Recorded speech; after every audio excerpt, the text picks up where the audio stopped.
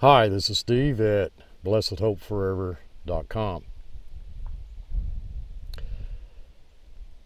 When Adam and Eve ate of the forbidden fruit, we know what happened. The world fell into a state of sin and human suffering. And when Israel began worshiping false gods, then they no longer treated each other with kindness and love.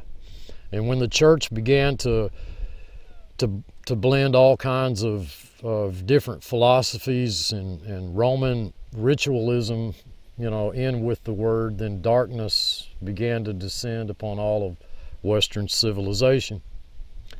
And it remained in that state of darkness for about 1,000 years. It remained in that state until a call went out during the Reformation to return to the Word of God alone. Sola Scriptura. The Word of God alone is our only source of truth.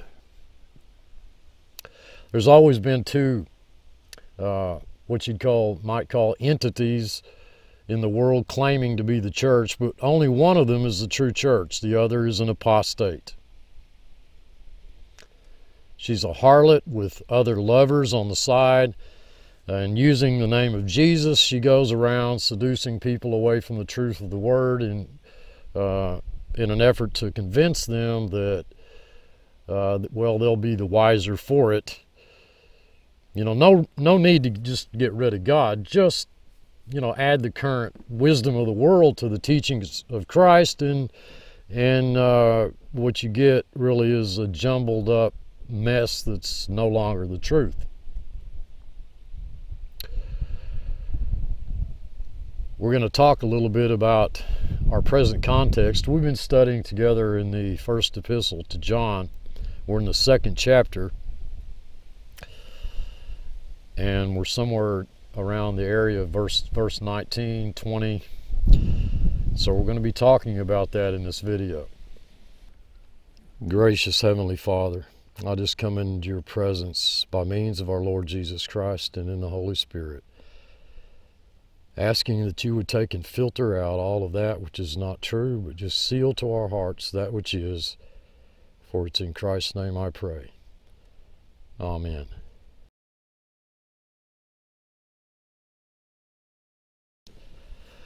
Now, a lot of Christians today, I think they understand that it was the false church who burned people at the stake by blending in Greek philosophy and Roman ritualism and false teaching in with the doctrines of Christ. And it was the false church who went against science and by blending other natural philosophies into the doctrines of Christ. It was the false church who actually supported slavery by blending racism in with the doctrines of Christ, and it was the false church that wove Darwinism into the doctrines of Christ, and it was the false church who supported Nazism by blending in the latest philosophy and Darwinism and New Age occult type stuff in with the teachings of Christ.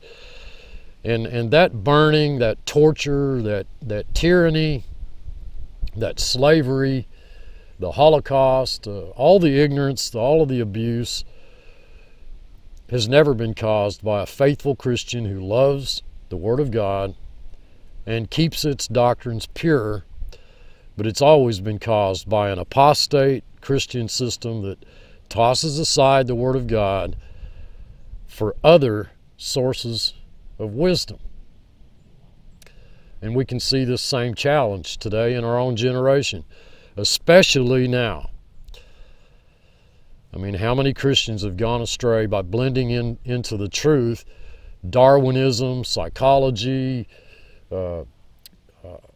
prophetic revelations, quantum physics, political ideologies, business principles, mammon, that's, the prosperity gospel, angelic visitations, and the list just goes on and on.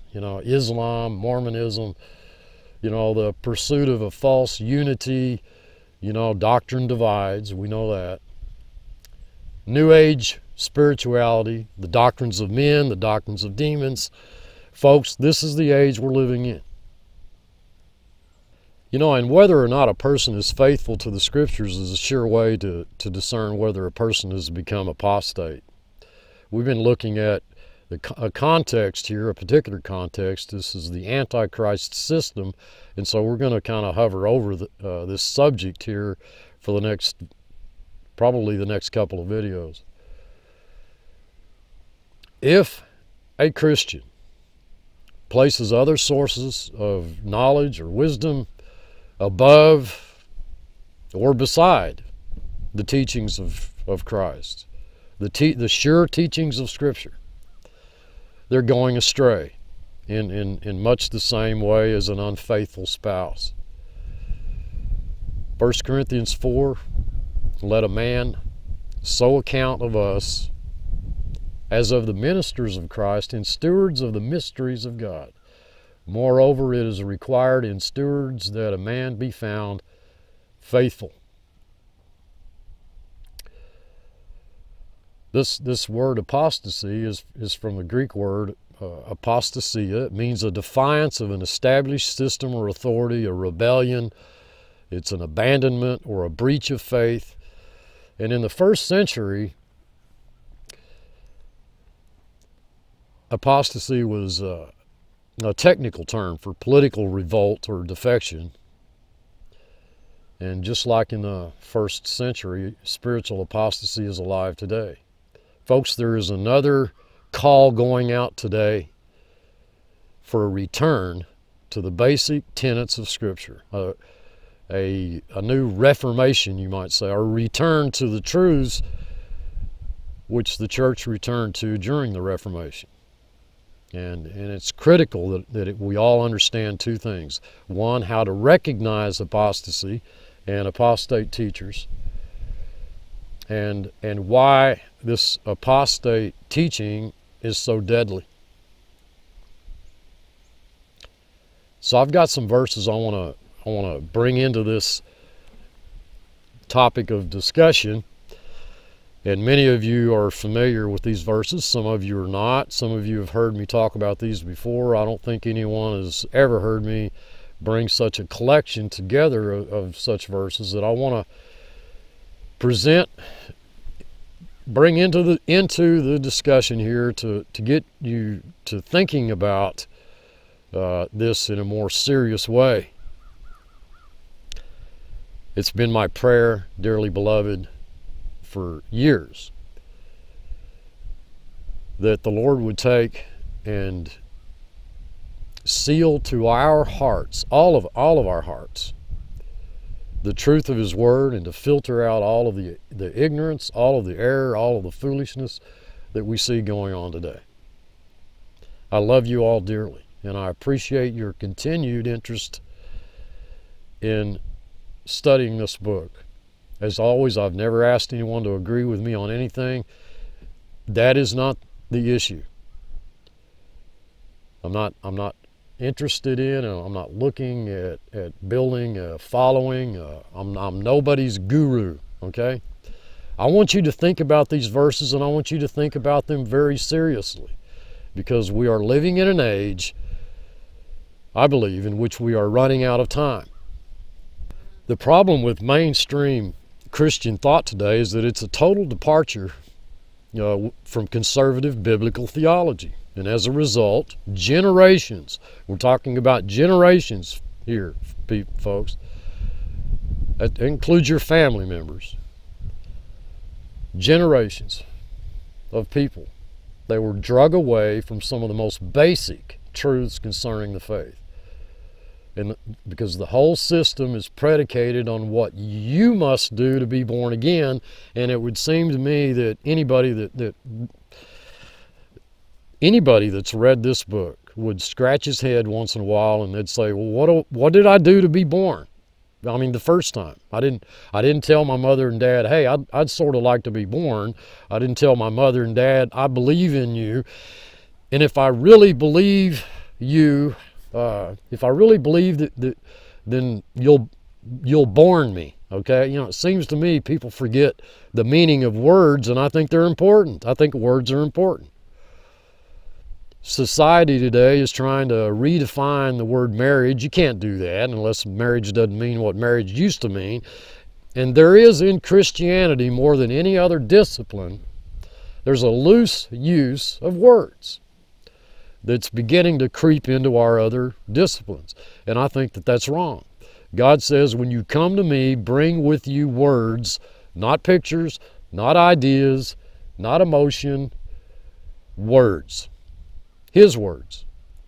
And so I want to go through some basic scriptures. These are basic scriptures that people either don't understand the words or they reach conclusions that I don't think the scriptures warrant. And you can look at these and you can decide for yourself. And I repeat again, nobody has ever been asked to agree with me. Most of you don't. What I believe my job is here is to teach the Word of God the best I know how. And your responsibility is to examine the scriptures every day to see whether or not these things be true. When we look at the book of Jude, we see that there will be a constant fight against false teaching, and that Christians should take it so seriously that we agonize over the fight in which we are engaged. Moreover, Jude makes it clear that every Christian is called to this fight, not just church leaders or ministers or pastors or Bible teachers.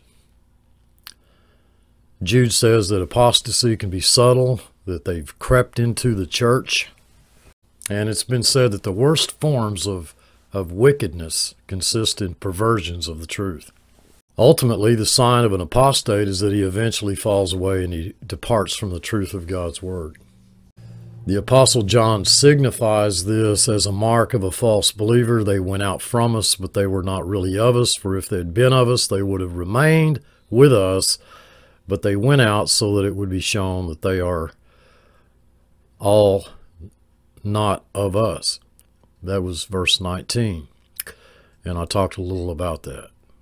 Speaking to his disciples about the religious leaders of his day, Jesus said, "Let them alone. They are blind guides of the blind. And if a blind man guides a blind man, both will fall into a pit." So until Christ returns, which we're looking forward to eagerly, the tare will be present among the wheat. And Scripture says apostasy will only get worse as Christ's return approaches. I believe, personally, it's my belief, I don't ask anyone to agree with me, that we are in that age of apostasy, and it is becoming increasingly worse, and it will until the day that he appears. And so many will fall away and will betray one another, and they'll hate one another. It was Paul that told the Thessalonians that a great falling away would precede Christ's second coming, and that the end times would be characterized by tribulation and religious deceivers. 2 Timothy 3, "But realize this, that in the last days difficult times will come, for men will be holding to a form of godliness, although they have denied its power. Avoid such men as these." So let's look at these verses. Matthew 1:21, "And she shall bring forth a son, and thou shalt call his name Jesus, for he shall save his people from their sins." Who's he going to save? Does that verse say that he shall make people his people? Who's he going to save? His people.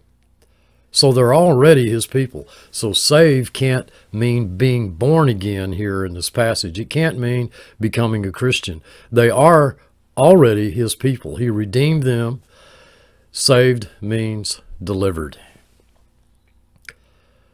Deuteronomy chapter 30, verse 6, there's a very popular saying. I hear it a lot. There's several things that God can't do, and one of them is, well, he can't make you love him. Well, they must not have read Deuteronomy 30, verse 6. "And the Lord thy God will circumcise thine heart and the heart of thy seed to love the Lord thy God with all thine heart and with all thy soul, that thou mayest live." I'll force you to love me. That's technically what the verse says. And we're going to see here in 1 John, we love him because he first loved us. Of course he made us love him. It's not something he can't do. It's something he in fact did do. He came to deliver his people from their sins. They're already his people. Before he ever came, they were his people. Matthew 9:16, no man puts a piece of new cloth into an old garment. Every Christian I know, dearly beloved, is familiar with this passage. No man puts new wine in old or no man puts new wine in old bottles or it'll be corrupt. Now, so what's he saying? He says, I'm not going to make the old new. I'm not going to put new stuff in that old creation. I'm not going to put the Holy Spirit in the flesh. It's going to be in a new bottle, and we're going to see that new bottle in the next chapter. The new man, which cannot sin. Matthew 7:17, a lot of Christians love spending time in the synoptic gospels, Matthew, Mark, Luke. Matthew chapter 7, verse 17, every good tree brings forth good fruit. A good tree cannot bring forth evil fruit, can't do it. Now the question is, how does this tree become good? And modern evangelism says, well, it becomes good because of something that you do. You were a bad tree, you were an evil tree, and by repenting, believing, accepting, no matter what you come up with, you suddenly become a good tree, but you have no scriptural warrant for that.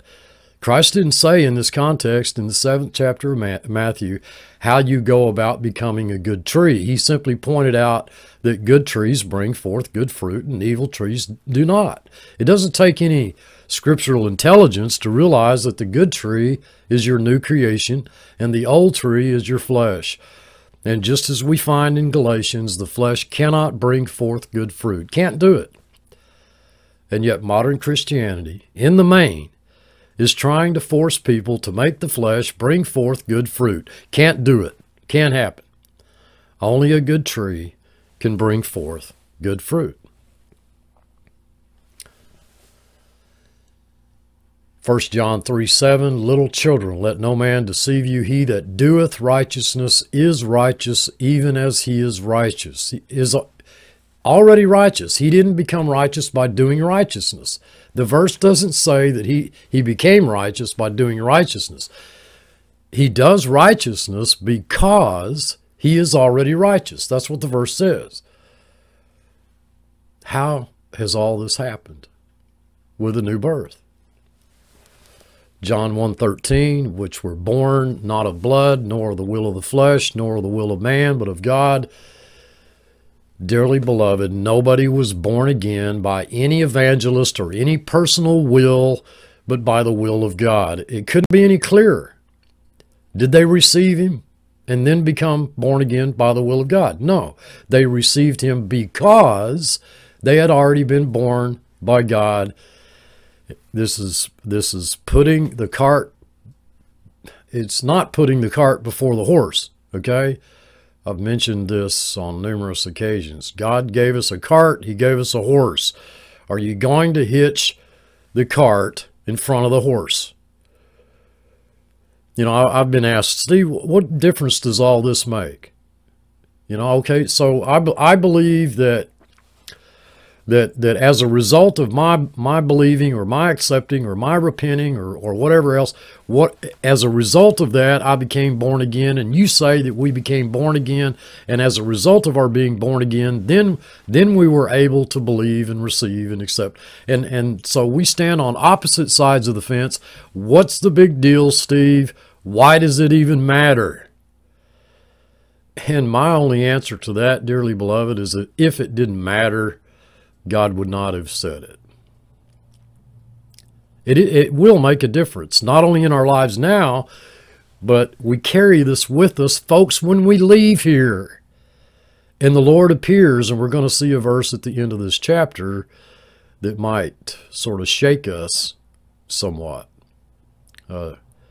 into understanding that reality. John chapter 3, chapter 3 of John, verses 6 through 8, that which is born of the flesh is flesh, that which is born of the spirit is spirit. The wind blows where it lists, and thou hearest the sound thereof, but canst not tell whence it cometh, and whither it goeth. So is everyone that is born of the Spirit. That's a perfect passive, folks. That grammatical construction declares that it has nothing to do with us. Passive voice. They were born anew, born from above. I personally prefer born from above rather than born again, but that's neither here nor there. The word means both. How was that done? By the Spirit. It was done by God. John chapter 5, verse 24. Verily, verily, I say unto you, he that heareth my word and believeth on him that sent me hath, okay, H-A-T-H, hath, already has everlasting life. Already has it. Now you tell me, what warrant do I have for preaching that if you will hear and if you will believe, you'll have everlasting life? The verse doesn't say that. If you are hearing and if you're believing, dearly beloved, listen to me, please. If you are hearing and if you're believing, it is because you presently, present tense, you have everlasting life, and you'll not come into condemnation. You had nothing to do with it.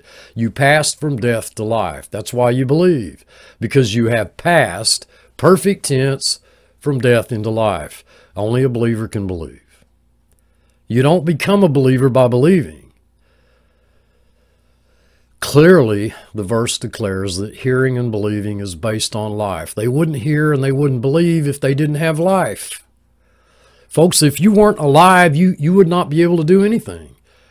The only reason that you do anything in your life is because you were made alive. You were brought into this world. You were given life first. Life comes first. Life comes first. You can almost take those three words, life comes first, and put that as a headline summary of this entire ministry of Blessed Hope Forever. You were promised to Christ. You're a child of promise. Isaac was promised to Abraham and Sarah 14 years before he was born. What part did Isaac have in that?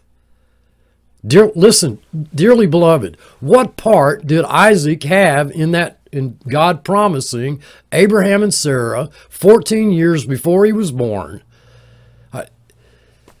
He had no part in that.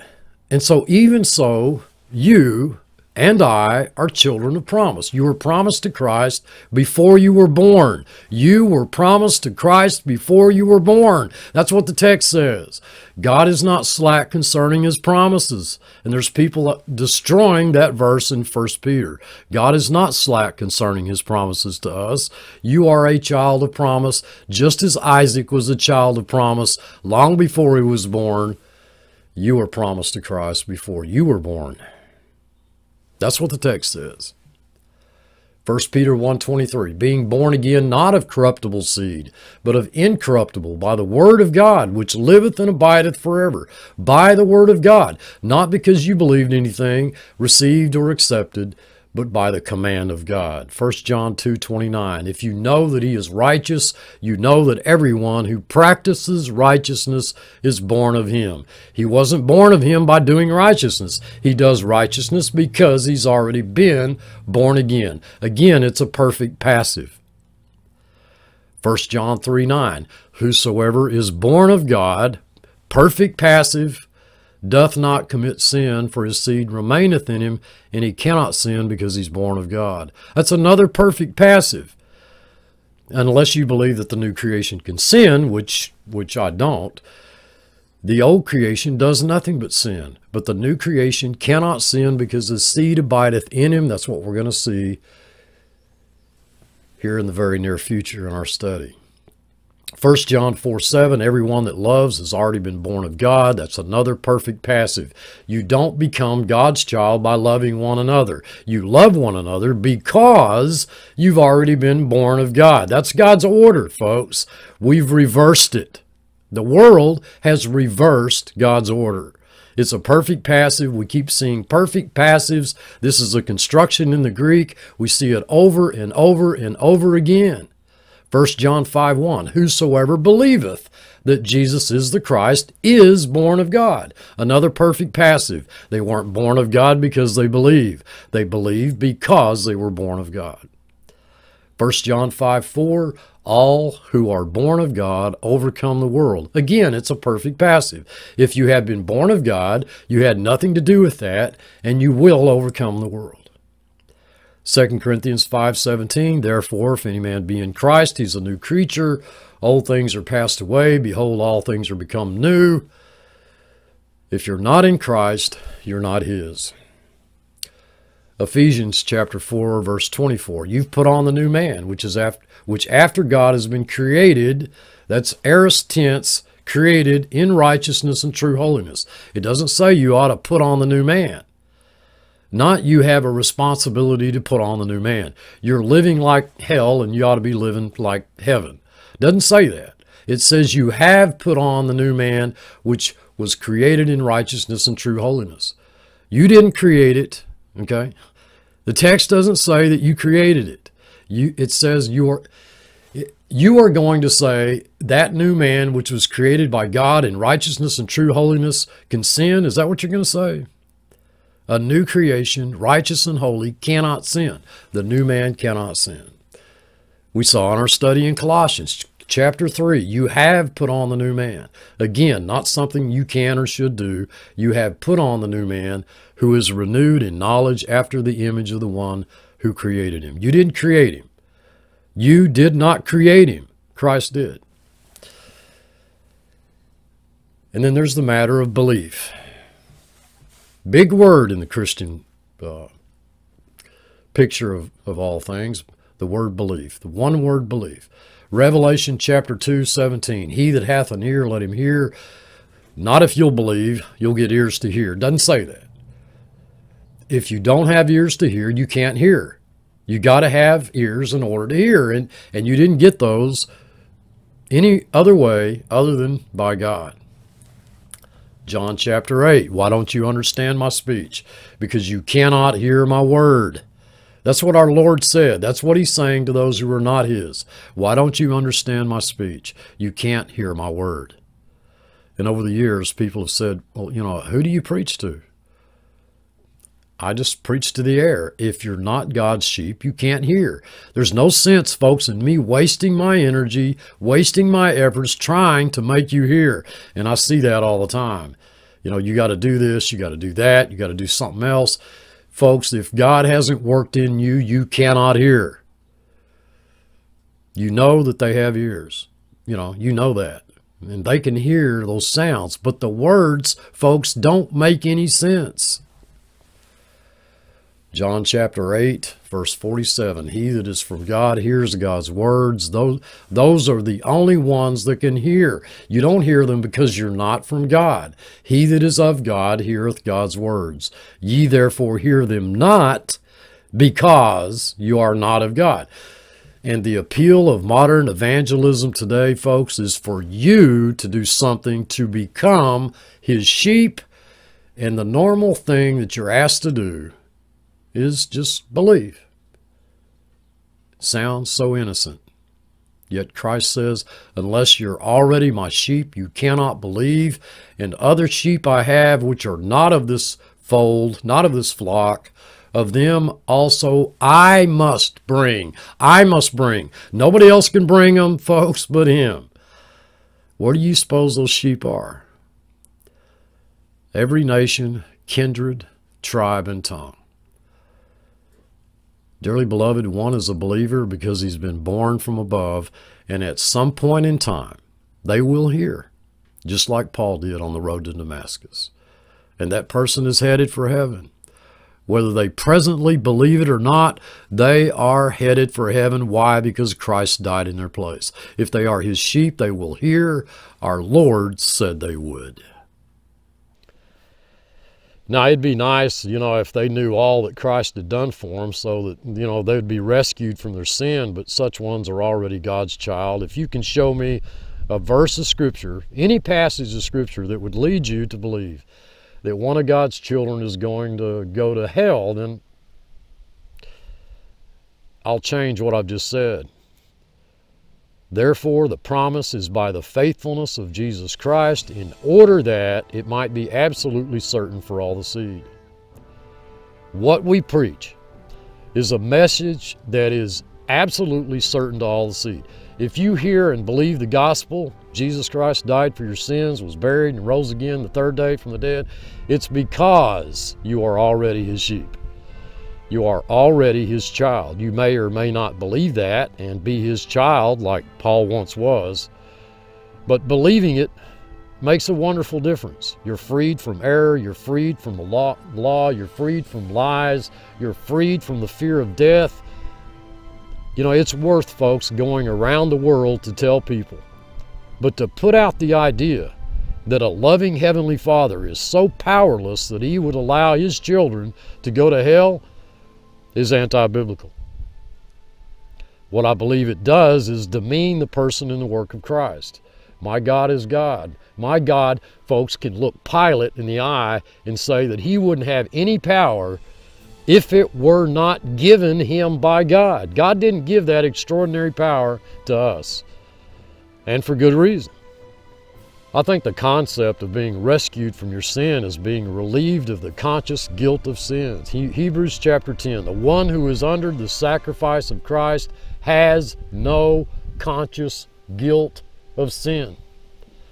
And to me, the primary purpose of understanding what God has done for you in Christ is to remove that conscious guilt of sin. I don't care what you did 20 years ago. You know, even if you think it ruined your life, I absolutely tell every one of you listening, you should have no conscious guilt of sin. My little children, I write unto you because your sins have been forgiven. That's 2:12. I have grand news for you. Jesus Christ died in your place so that your sins are forgiven, washed as white as snow, removed from as far as east is from the west, sought for, not found, remembered no more. You stand before God holy, unblameable, and unreprovable. We don't go around the world trying to make people believers. What we do is we go around the world, whether it's on a boat or a ship or a plane or through the internet, we go around the world preaching the gospel, and if they are God's child, they'll hear. If they're not, they won't. And the context of the chapter that we've been studying is the spirit of the Antichrist, which is related to the children of the devil, who we know who has arrayed his messengers as messengers of light. We have that in Corinthians. They are in the pulpit, okay, arrayed as messengers of light. That's why you have the scriptures. That's why God tells you to search the scriptures daily to see whether or not these things be true. Thank you all for your continued interest, for your love, your support, your prayers. Until next time, this is Steve. Thanks for watching.